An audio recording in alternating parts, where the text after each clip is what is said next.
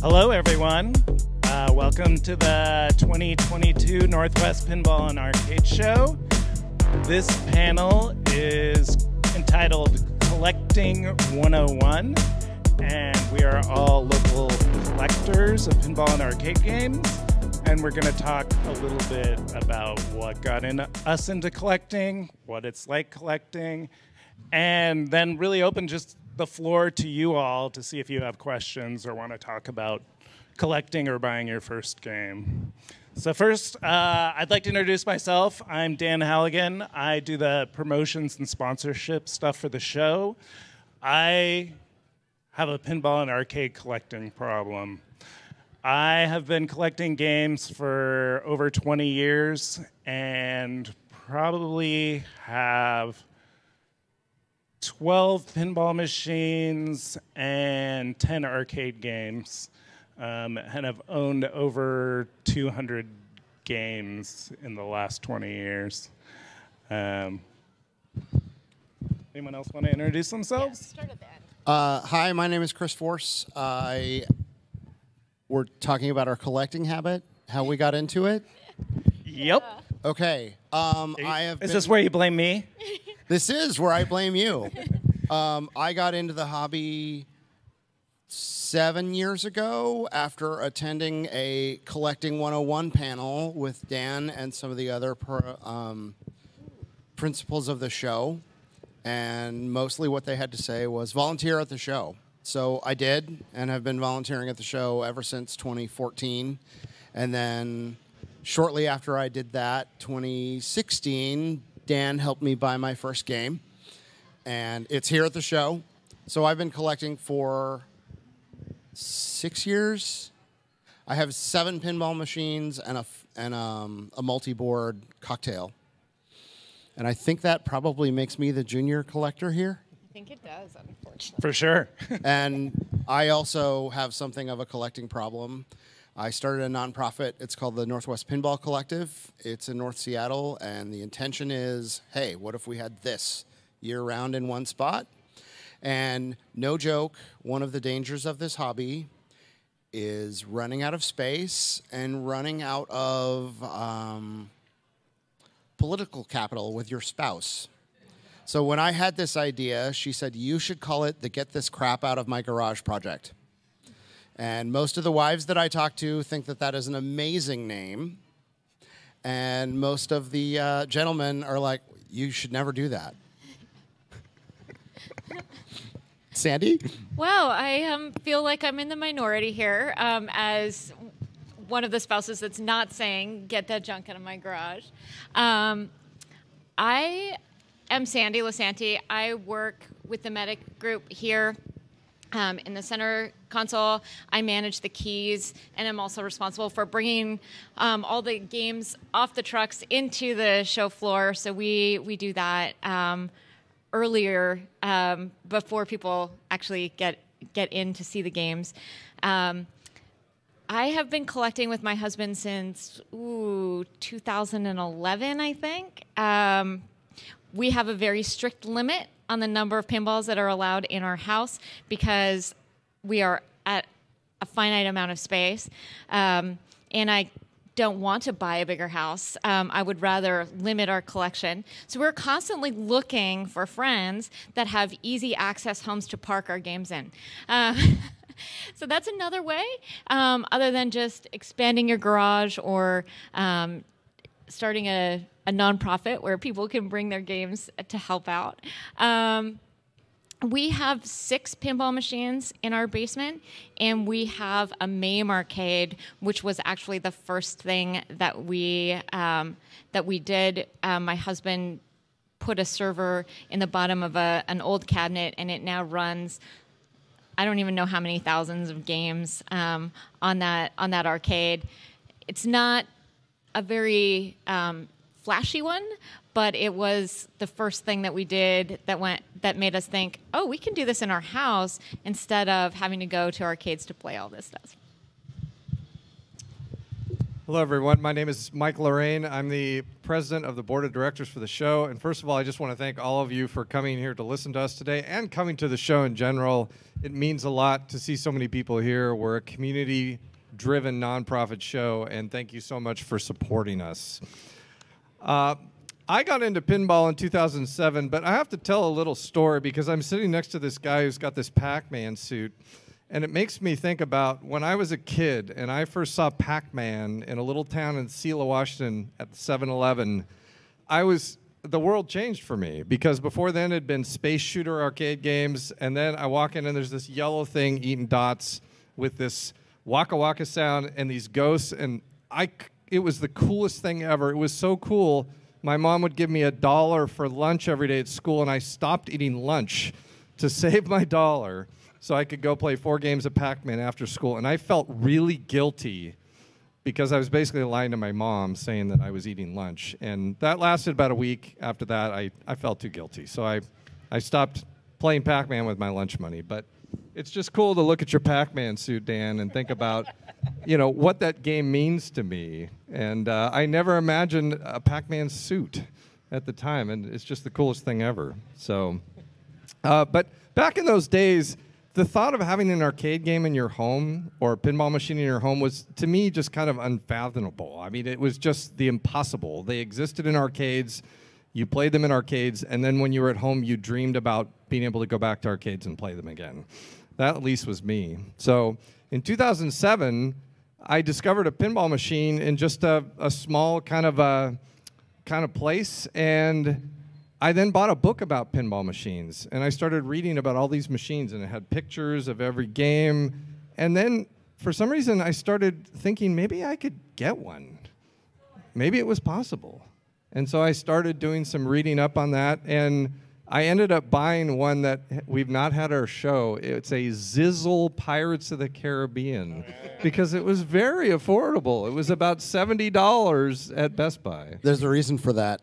Not so easy, is it, matey? So I got that, and it was a nice, easy one to get in our condo. And I remember telling my wife, clear as day, I said, this is great. I finally have a pinball machine, and this is good. I am happy. This satisfies my need. Well, now I have like 10 of them, and I have too many. So it is a funny thing that when you get your first, it's kind of hard to stop. But I will keep it short to that as kind of an introduction to myself. When we get into question and answers, I do want to stress, if you have a question, please walk over to the microphone over there, because this is being live streamed, and if you don't talk into the mic, the people all listening can't hear your question. So when we get to that, please do. So, Dan, do you have some other things we want to go through for agenda? Yeah. What do you all wish was a piece of advice someone gave you before you bought your first game? What's that look? Wow. That's hard. That's a hard question. Piece of advice? I did get this advice, and it was wonderful. And it was, if you're just getting into the hobby, make friends with somebody that knows what they're doing and has a truck and a hand truck, and have them go with you. And like I said, Dan helped me buy my first game, and I had no idea what I was doing, but he did. That's great advice, actually. So mine would be buy a working game. I started collecting by buying project games and knew nothing about electronics or how to do repair. If you buy a working game, you're still going to encounter those problems. But it's nice to have a game that you can play at the beginning. You know what I would say is one of the greatest things about pinball collecting for me is that I got really comfortable with solving mechanical problems. Now, I can't do circuit board work, and I've made some wonderful friends that can help me when I have problems like that. But pinball has turned me into a person that when something else in my house doesn't work, I'm not afraid to open it up anymore and take a look. And I have so many great tools because in pinball you collect tools.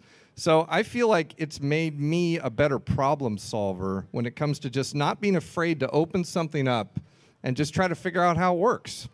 So that's probably one of the best things I learned, and I would give advice to all of you if you're thinking about doing this.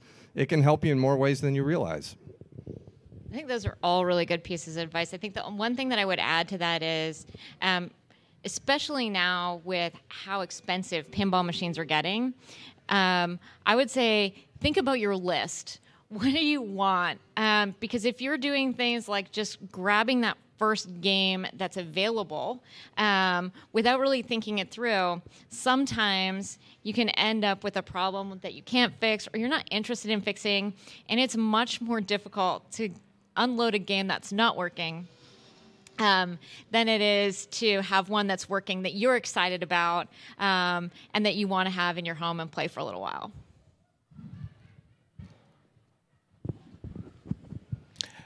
What is the weirdest, coolest, or grossest thing you've found in a game? I found Italian lira. I found quite a few mouse nests, but I bought a Vector Atari arcade game off of eBay maybe like 10, 12 years ago, and I went to pick it up, and it was at a like pawn shop up near like Port Orchard or something, and the guy helped me load it in my truck, and as we loaded in my truck, I heard ka-ching of a ton of money, and he goes, I probably should have opened this game up before I auctioned it. Maybe we should open it up now. And I'm like, no, thanks.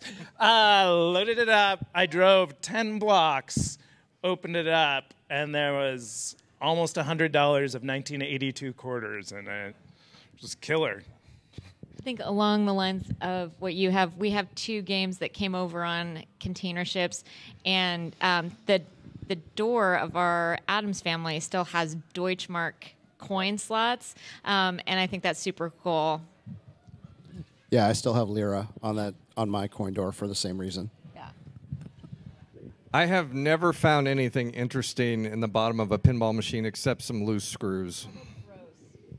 Nothing gross. I guess the ones I've had, I just haven't been that adventurous in their history.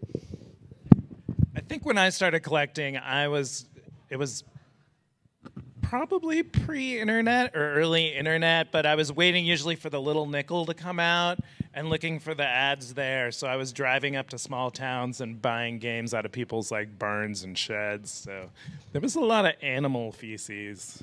I've heard stories, like bad stories, just today even, about someone picking up a bunch of games and they had termites in them. So you do have to kind of keep an eye on what you're picking up. Or you could be lucky like Dan and score a centipede for free off of Buy Nothing. Yes, that did happen. Got to be quick on your Buy Nothing. It took you what, like 20 minutes to get it running? Yeah, it was just a fuse. If you don't know, that's the one thing that people always say in ads or joke about. The machine's not working. It's probably just a fuse. Occasionally it actually is. Usually not, though. Where do you all buy games? What are your top resources? I'll start. I've purchased games from friends. I've purchased games from just people I've met through pinball groups. I have purchased games new from Stern or distributors. So I've gotten from a variety of places. And then I did get one at Best Buy. A Zizzle. I don't have a Zizzle, but all the resources you're talking about, that's the same thing that we do. I've bought 8. I got 2 of them off of Craigslist. And the others, I think, are all container games. And what I mean by container games, Sandy referred to this, and the Deutschmark and the Lira. There's a guy in Italy that collects games, puts them out on a spreadsheet, sends it out every so often. And there's a group here in town that has imported quite a few of them. And we would put together a list, get 25, 30 people games. He'd put them in a container and ship them back across the Atlantic.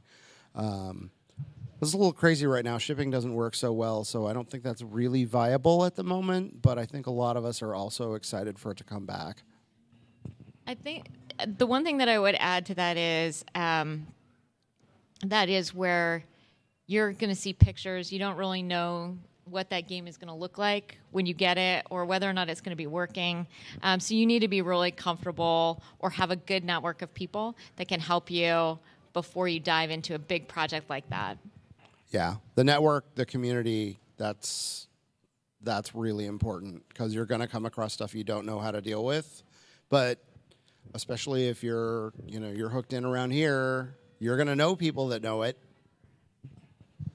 Well, yeah, the first step when you get a shipping container game is you have to convert the power to work here, and it can be a little confusing, especially with some not easy to convert older machines or smaller manufacturer ones. It's not that bad. And then there's like wires connecting all the fuses. There's burnout connectors with the wires soldered directly to the pins on the board. I love those kind of games, but I would not ever think someone should get that in their first couple of years of collecting unless they really want to learn how to repair a pinball machine from the bottom up. And you have to strip them completely down and clean out 25 years of gunk. Yeah. Well, that goes right with your advice of buy a working game. Buy a known quantity. But a lot of those games are actually working. They're just totally rigged up weird. Yeah, well, they have problems, but they power up and you can start a game. Let's stop scaring the folks. They're leaving. Where do you buy parts for games? What are your top places that you use? For parts, well, there's like Pinball Life. There's Marco Specialties. They're out in the show. I think that those are the places I have my main account. A few others escape me. I'm sure you guys can. Boards from Victor Tan. Speaking of networks. For arcade stuff, arcade shops pretty much the number one place. But I find like when you're looking for game-specific parts, you kind of have to widen your search to like CPR for reproduction playfields. Different companies put out back glasses for them. Different companies have the plastic kits for them. Sometimes reading the forums on Pinside that are specific to that game, you'll find the one part that always breaks, someone has just on their own made that part, and they make 20 of them that you can buy one and hopefully get it before it sells out. And there you have good recommendations on like the little protectors, like the little cliffies and things like that that protect those bits that that break more frequently, but that don't come stock in the game. Yeah, I'm pretty much Pinball Life and Marco. I did find a full set of figurines for Lord of the Rings on Pinside. There's a guy that like collects these things and puts them together in packages. It was pretty cool. He hadn't sold one for a long time, and I messaged him. It took him 2 weeks to get back to me. He's like, "Oh, I don't really do that anymore, but I've got some lying around. I'll sell you some."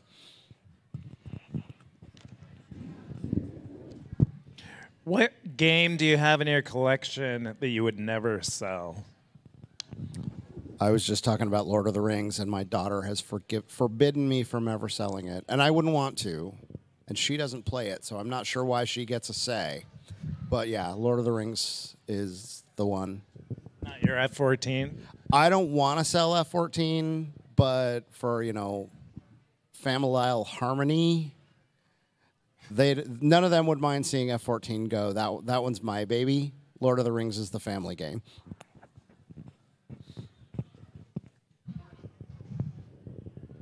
I don't want to sell any of my games. Do you ever sell any of your games, or do you just slowly add? We haven't sold any. I think so. We got our first game, and I said to my husband, "Okay, just the one," and then thought about it for like 2 seconds and went, unless we find an Adams in a really good condition. And so I think it'd be pretty hard pressed to get rid of our Adams family, since it was like my slippery slope sliding game. Yeah, I don't know. I might be willing to part with the Metallica that we have, but I don't want to say that out loud because my husband's in the audience. He's staring at you intently. He's totally glaring right now. It's interesting. I think Addams Family is my one game that I wouldn't sell. And it just, growing up, when I remember that movie, and I just loved the movie with Angelica Houston and Raj Julia. It's the voice.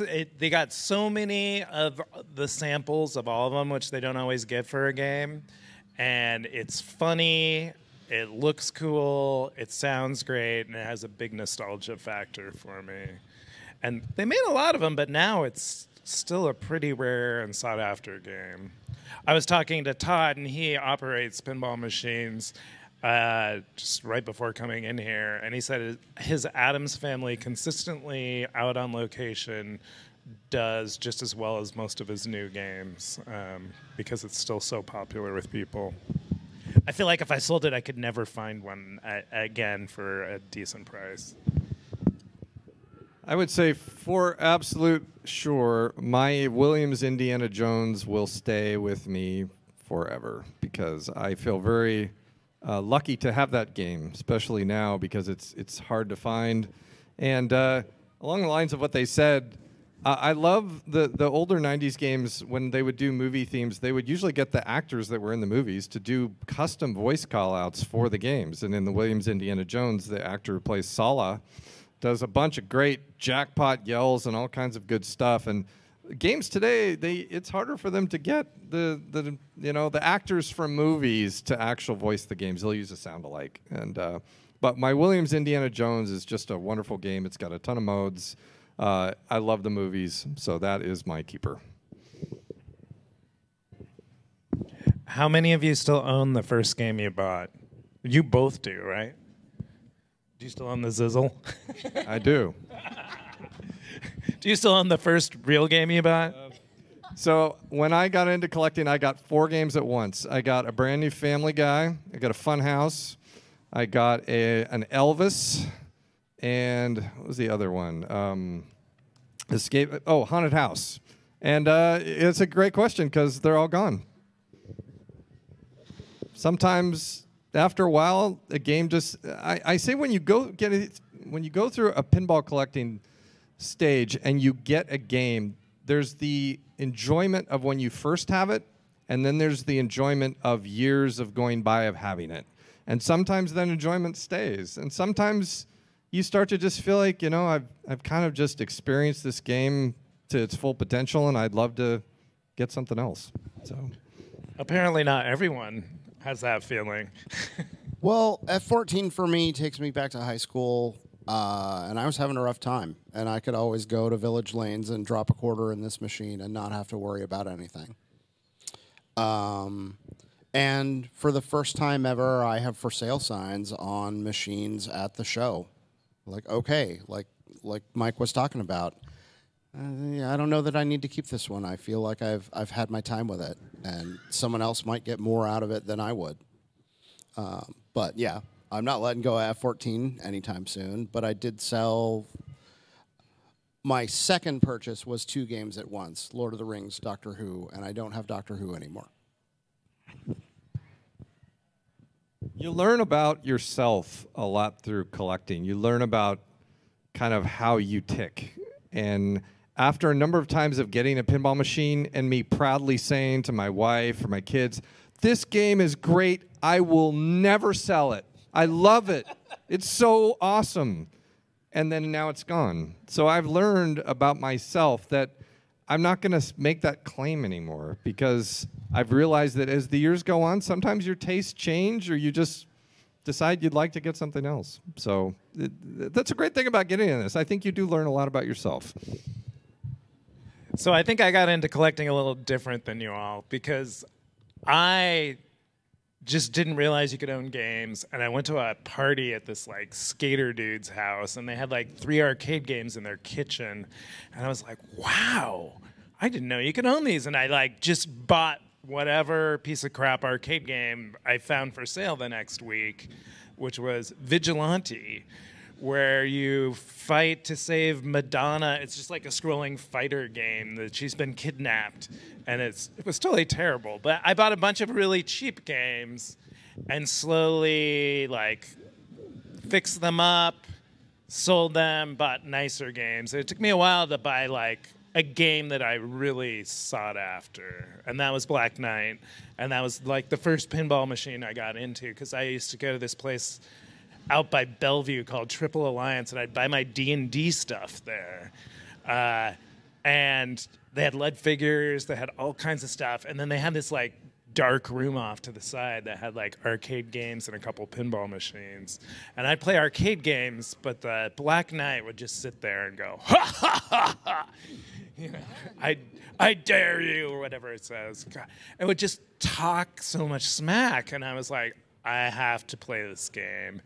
And I lost terribly, and I stuck another quarter in and lost terribly, and it talked smack to me, and I was like, I gotta kick its butt. So I played that game a ton, so when I finally bought one of those, that became like my first keeper game. So one of the things we talked about earlier was advice. And listening to you say that, one of the things that I was remembering, when we got our first arcade machine that was converted into a MAME emulator, we were keeping it at my husband's office. And when he left that job, we had to move it into our apartment, which was a 3-floor walk-up. And then when we moved out of it, moved out of the apartment, we needed to move it down 3 floors. They're really heavy. If you haven't moved a machine around, do not underestimate how much effort that's going to be. So you want to plan that out. When I was saying we were looking for friends that have homes that have easy entry, we are looking for something you can just roll in on the main level, no stairs, no limited carpeting, no like narrow doorways. Those things can all be really detrimental to, you know, your enjoyment of your game if you don't have somewhere that you can keep it and somewhere that has easy access. Yeah, that's actually a great point. I remember the first time I bought a giant Nintendo Versus cabinet, and I saw one in here where it's got angled 2 things, 2 full monitors. The depth of it, I hadn't planned for, and I went to roll it in my basement door, and it would not fit, and I could not get it in, so it was in my garage for a month or 2, and then I ended up selling it. I plan buying. It's disappointing. Yes, I plan buying cars and buying houses based on, can I fit my games in here easily? And my current house, I have to take them down to the basement, and it's a huge pain. I finally bought an Escalera climber, which is its own. It's hard to figure out how to use that correctly. No pinball elevator? No pinball elevator. I guess that's next on the agenda. I would add to what you're saying about moving games. If you don't have pinballs and plan to get them, they are heavy. Some of the new ones are really heavy. But when I was in a condo in Bellevue when I got into this, and actually the voice of the show, Byron Rains, who's working at the prize desk, he will tell the story of helping move a game up my condo steps, which had a U-turn. And he said at one point there was a balance loss, and his whole weight of his body went against the rail of those stairs. And he said he felt his whole life flash before his eyes. And he visualized this machine coming down on him, going down with the rail breaking. And I've thought about this to this day, about that moment that Byron was trying to help me. And he might have, gotten hurt bad. And just from stairs are hard to deal with when it comes to pinball machines. So be very careful. And yeah, after that, I moved to a house, and just like you said, I found a basement, no stairs. Yeah, my old house, it just wasn't feasible. And when Dan and I bought that game, he actually hung on to it for me in his garage for a couple of months until I moved into my current house. Space is a thing. Which you bought for your pinball machines? Being able to have them in the house or the garage was a condition of satisfaction for that house. Although I didn't put it that way to Heather. I need some workspace. I think we should probably open up the mic to questions if people have questions about collecting or have comments about their first game or any advice they want to share. There's a mic over there, and we have some prizes for the first couple of people that ask questions, too. How many of you have we scared off? Wow. Well, first I have a sort of comment request. It'd be awesome if next year you could get I don't know if you can actually call up the people at a spooky pinball, but it'd be awesome if next year you could get the Halloween pinball game to play. I've been dying to play it because it just looks so beautiful and so cool. And I was at a Next Level Arcade, who has a booth here for the first time recently, and they have an awesome collection. And they do have it, but unfortunately they didn't have it out to play, which was a bummer. And they were charging $1, but from the pictures and videos I've seen online of it, I would gladly paid $1 just to get some pictures of that elusive creature and finally play it. And that's one. I don't have the thousands of dollars to buy it right now, but we did try to get a someday. Halloween. The Icebox has one, and I was trying to talk them into bringing it here, but couldn't manage it. Did you play the Spooky Ultraman? Not yet. There's an Ultraman out there, and Well, I hope you can it's get a it very next- similar game. I hope you can get it next year Yeah. or something. Yeah, I don't know when I'll be able to actually go to Olympia, but if I go there or I have Well, if you're in Seattle, the Icebox has it. yeah, I might try and go to one of those two places to play it, but I just don't know when I'll actually be able to. It might. I would like to ask real quick of the audience, I would love to see a show of hands of how many of you have never owned a pinball or arcade machine yet. Good. And then I assume the rest of you have some. Also, it'd be awesome. Oops. Be cool if next year you had some kind of costume contest. I know this convention isn't as much about costumes because I went to it in 2019 and only saw a few, but it'd be cool too just to see maybe some Pac-Mans or Donkey Kongs walking around or something. But I have two actual questions. One is there any franchise or property, whether it's movie, TV, book, animation, whatever, that you would want to see as a pinball or arcade game? Like for me too, I would love to see Phantasm because it's like one of my favorite horror movie franchises, along with Halloween. And spoiler alert, all five movies have pinballs in it already that float around and kill people. And then the other one I would love to see is Hellraiser on a couple of the movies or individual ones. And then my third is I've been noticed there's companies that are kind of specializing in more smaller home arcade games like Arcade 1-Up. I was curious if any of you have experience with Arcade 1-Up games and if you think they're worth it even though they're not quite the same size or as authentic as having like, as a random example, having like a copy of the Atari Star Wars 80s arcade game. Because I think that's what Arcade 1-Up does. I think the 1-Ups are a good entry point for those of us that have full-size arcade games, I think we find the controls are not very good. The monitors are a little small. The buttons are pretty weak. I know arcade collectors that have bought them and then basically ripped apart the control panel and put in real joysticks and real buttons and stuff. For Dream themes, I'm a big Twin Peaks fan. That was local. I've talked to the Fast guys about maybe doing one, but it's a lot of commitment into building your own pinball machine. Well, was asking because I'm curious if the remaining three on the panel have just any random property they're a big fan. How about everyone else?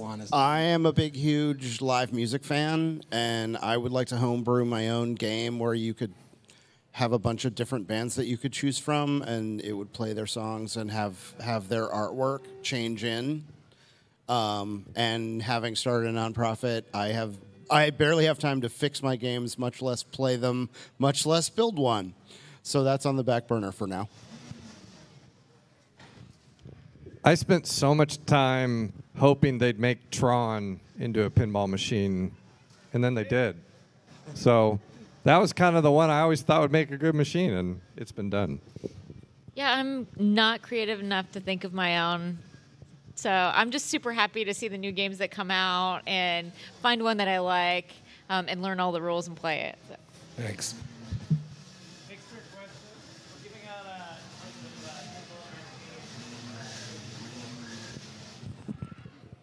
I'm hoping the next prize is like a Cactus Canyon pinball machine. Me too. Can I Yeah. get in line? So my question is, when you're going out looking for machines and you find one on some forum like Facebook or Craigslist or something like that, what is the criteria by which you say, yes, this is a machine that I would be happy to purchase? And so what is the point at which you say, yeah, this is a machine I would want? And what's the point at which you say, I'm going to pass on this one? Is it for sale? For me, I'm not scared of electrical or mechanical problems now. So with a pinball machine especially, it's that the playfield's in good shape. Or the price point. So it can be a little broken in if the price point's low enough. Those deals you have to snap up quick, though, because all these people are pretty rabid and jump on the deals. Yeah, definitely a lot of work to repair a playfield. And the artwork on playfields, unless you can get a remanufactured playfield, they can be just a ton of really tiny little touch-ups, and then you need to clear coat it. So you kind of need to find somewhere to do that. Not everybody has, access to those types of things. So those would be that would be something that would scare me off if I hadn't done it before. It's price point a lot of times, but also we do have a list of games, and if there's something that pops up that's on our list and we've been looking for it for a while, we'll definitely entertain it. That playfield swap, even if you can find the new playfield, is no joke. I know. That's a lot of effort. I mean, I know Dan has a replacement playfield for one of his games, and he's been telling me he's going to do it for years. I have never done a playfield swap, and I have replacement playfields that I've bought over the last decade for 3 games. All right. It's intimidating. For me, it's a combination of how much do I like the game and what's the price point. I don't know. I guess when I listened to your question, it just made me think of another story of my experience. When it comes to getting a game, there was a guy advertising a Lord of the Rings through Craigslist, and I'd heard through a couple people that he was a big collector. And sometimes your audience and the type of person depends on how it goes. And I was really interested, and I thought, I'm going to go out there and I'm going to have the cash with me so I can make an offer with cash, because I think cash says a lot. It means kind of no crap. I mean, you've got the money right here. There's no talk about anything besides that.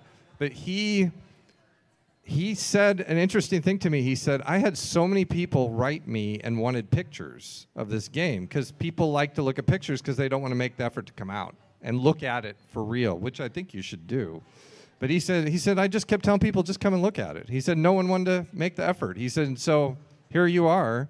And he accepted my offer. And I feel really lucky I got that game because there were a lot of people interested, but nobody wanted to go out there and just look at it. And so, and some people, they'll send pictures, but every seller's different. And so, but the one thing I've just learned is that if you really want a game and you feel pretty confident, go and look at it and have the cash with you so you can make an offer. And I offered a couple $100 less than what he was asking, but I had an envelope. I held it up. It was right there. And he was totally fine with it. So it was a win-win for all of us. So that's just one of my experiences. Hey, this question's for three of you up there. Have you had any regrets in selling a machine since one of you hasn't sold one yet? I regret selling Doctor Who, but I bought it because my family are all huge Doctor Who fans, and I thought it would be great to have a machine that they could make, say, Exterminate at will. And it's a tough game.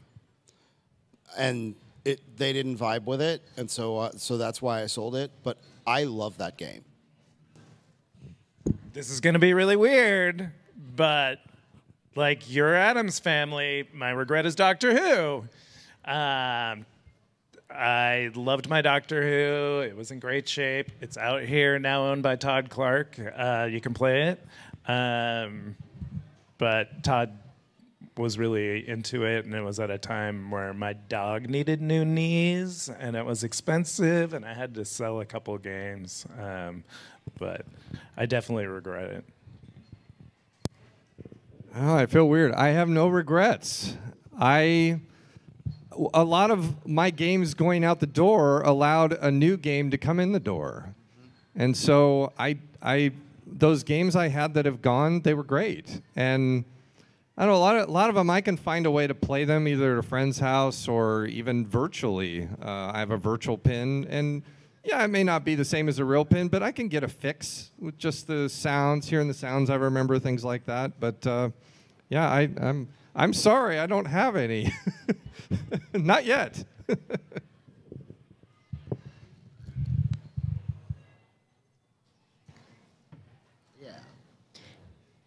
Would you go for a older machine with just like the first row out here is your first one, classic machine, EMs. one of those first, rather than 2000 or later? Would you say 1970s as a first-time owner, or 2000 or sooner?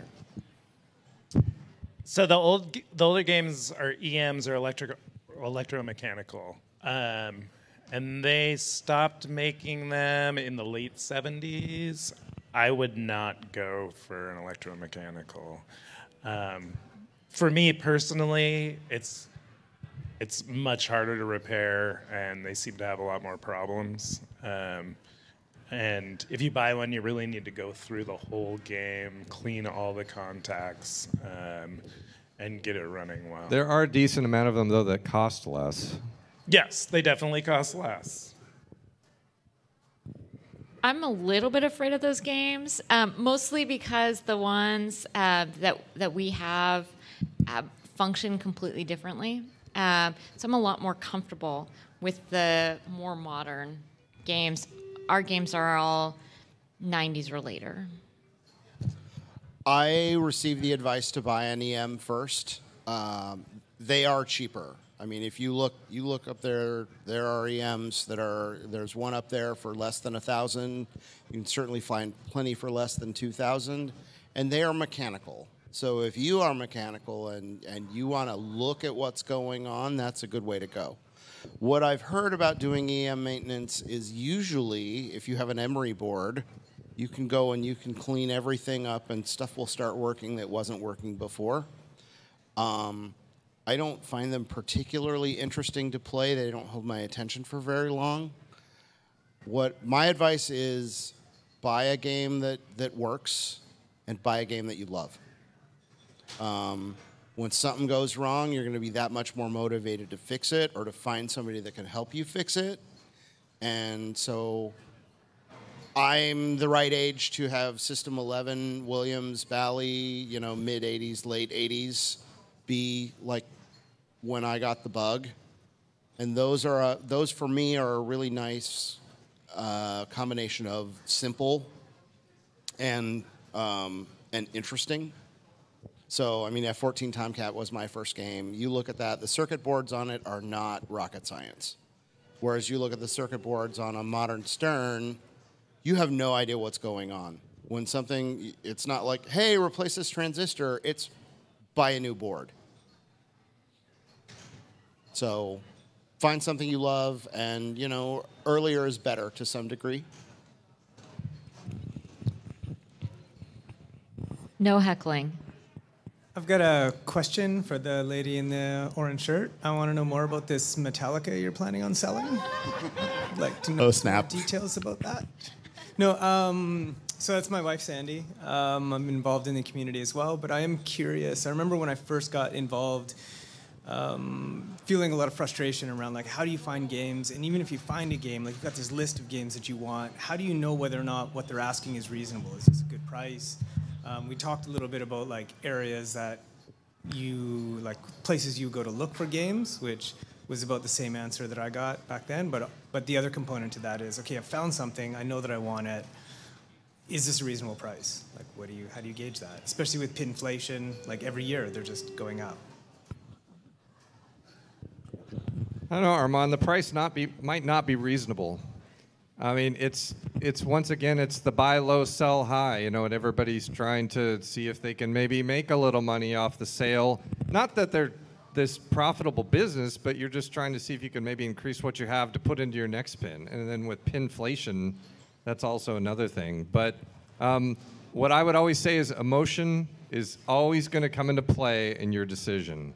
And I've definitely made emotional decisions on something I really want, and someone I knew had it, and it probably wasn't as perfect or minty as I would have liked, but I went ahead and got it because I really wanted it. And then I remember I did that with one pin, and I think 2 weeks later, a better one came on the market for the same price, and I thought to myself, I have only myself to blame, and I will just accept my decision, and I'm not going to get bent out of shape over it. But, emotions, prices, the market. But the thing I would say maybe work on the hardest is just patience. Because that might help you feel better about what you end up getting and what you paid for it. And I'm kind of a broken record about the network and the community. And, you're looking at that first game, you're looking at that fifth game. There are plenty of people around that'll have an opinion that can guide you in the right direction, and most of them are really happy to help people who are just coming into the hobby. There are some online price guides. You can look at Pinside. It tends to be low because the market has taken off so much lately, and they only track sales that happen within Pinside. There's the Boston Pinball Guide. It tracks eBay prices. And then there's a printed pinball price guide that comes out. For arcade games, there's Evil Exidy's price guide, which is a pretty good one. But again, the prices are going up, and it all depends on condition on how things are priced. Because you'll see games priced too high that just are not the kind of condition that they should be for the price that they're asking. So. But there's not a concrete way to determine a price, unfortunately. So, show of hands up there. How many of you guys purchased a game out of state, sight unseen, or just from pictures from an auction house or anything like that? Okay, and when the game arrived, did you ever have a situation where it was misrepresented or the pictures didn't show the flaws in it? And if you did, what kind of reviews, or did you leave a review for the place that misrepresented the game that you paid all the money for? I think it's really hard to get a good representation out of pictures. And something that I might think is like a really big flaw might not be a flaw that the person that's trying to sell it thinks is the same flaw or equally as important. So I think that that's an important thing to remember. Sorry to interrupt, but it's not only just in the pictures; it's the description too. The description, I mean, works great. Good condition.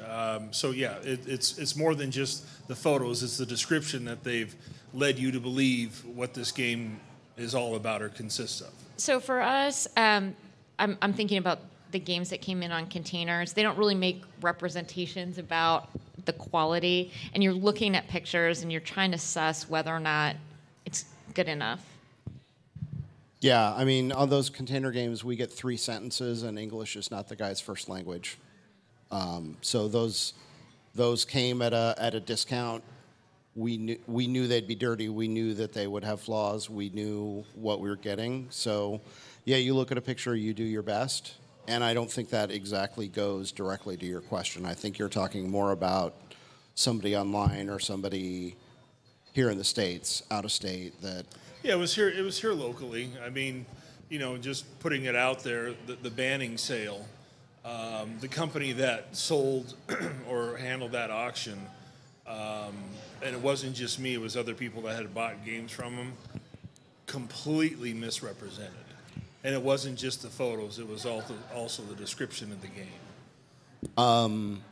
I didn't participate in that auction, and I really don't want to be gossiping, but what I will say is that among the collectors I know, they don't have a whole lot of regard for that company, and they think that they're skeezy. And I guess, like with the shipping container games, I bought games in auctions before. I just assume that they're gonna hide the flaws, they're gonna in the photos, and they're gonna upsell anything. It's a little harder when it happens from an individual that you buy it, but for an auction, I just assume. But would you leave a bad review because as getting into the collectibles, I mean, Pinside, it's like eBay, right? I mean, you really want to work to build a relationship with whoever you're buying or selling and work to get that good review. So to me, that that does have an effect, and I'm just wondering if you did buy a game from one of those companies, would you or would you not leave a bad review? I probably wouldn't leave a review online, but I certainly would share my experience with my friends. Okay. Thank you.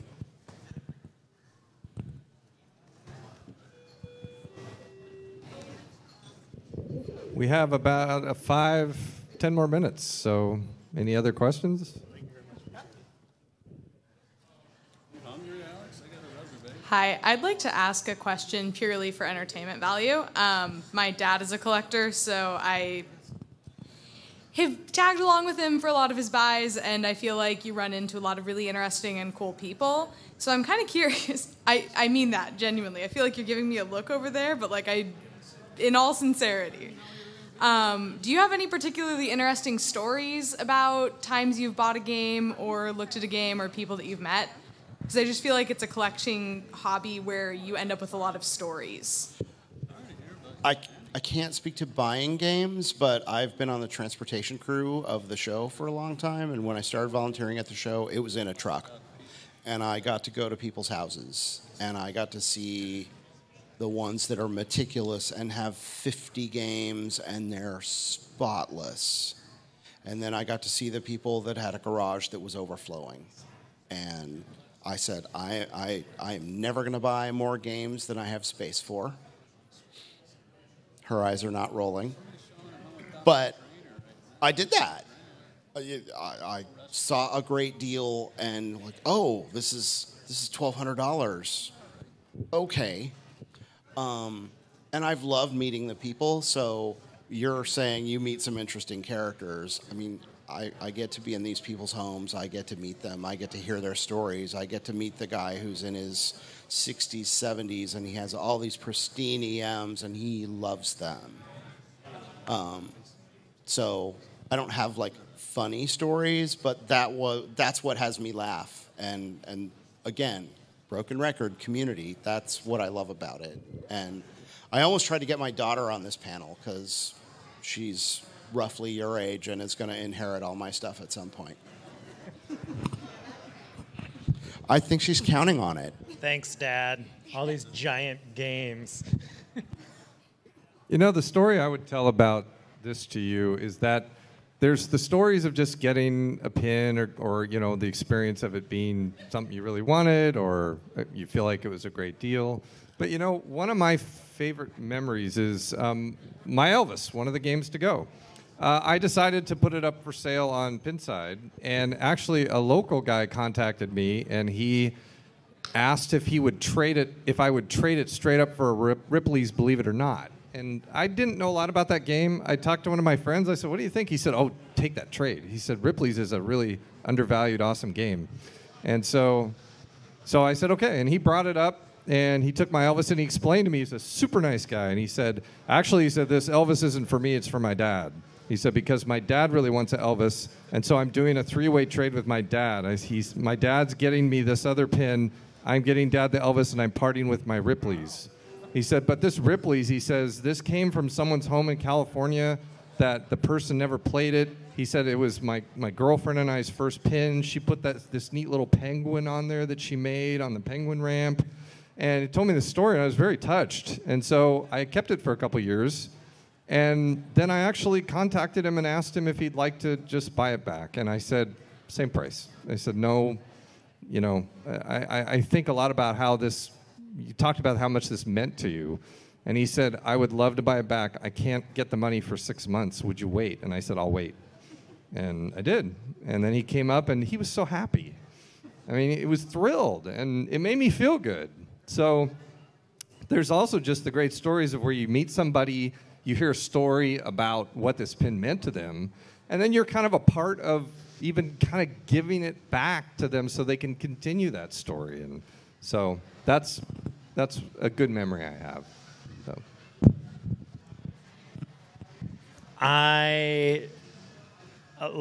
I've had a couple really weird game deals, but mostly they've been fantastic. And one of the great things about it is the people you meet, and you end up sitting there talking. Like, I will not bring my girlfriend on game deals with me because I end up talking to the person for like an hour while she's sitting in the car, and she doesn't want to do that ever again, I don't think.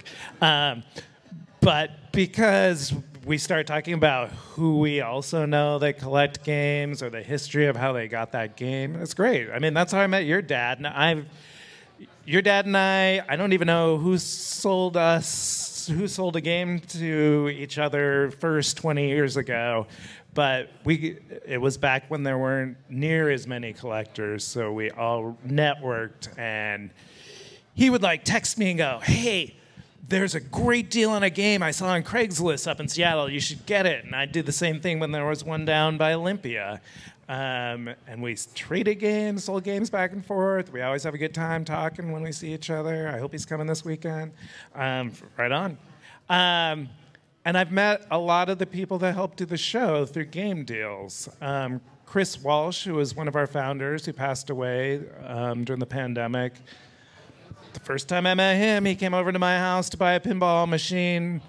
And if you met Chris Walsh before, he will talk your ear off. And he had a big belly laugh, and he told me stories. Like 2 hours later, we're still standing in my yard talking. And sure enough, when the show started, he was like, you got to get involved in this. It's like, and he just contacted everyone that he'd done game deals with. And that was kind of the foundation for starting this show.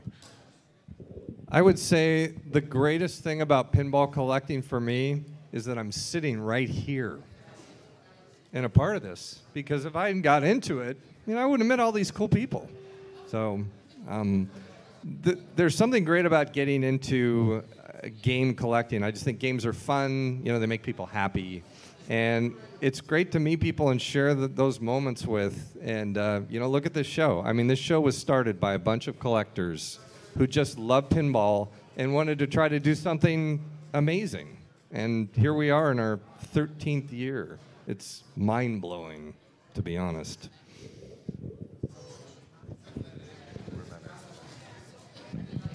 We are about out of time, so we'd like to thank you for attending our panel, and feel free to talk to any of us one-on-one after. And have a good show. Play some games. Thanks, everyone.